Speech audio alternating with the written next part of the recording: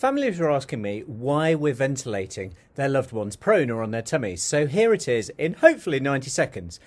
The lungs have to get oxygen into blood. When we lie someone on their back, their tummy contents, their bowels, are pressing down on the back part of their lungs, and that creates three zones. We have the top part, which isn't squashed, so has lots of oxygen, but because blood flows with gravity, it doesn't get much blood.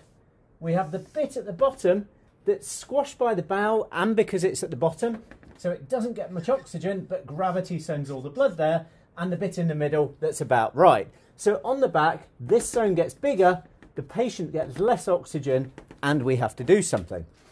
Turning the patient onto their back, now the tummy contents are no longer pressing on the back part of their lung. So this lung is still squashed, so it hasn't got much oxygen because the lung hasn't opened up, but now it's not getting much blood because that's all going down here.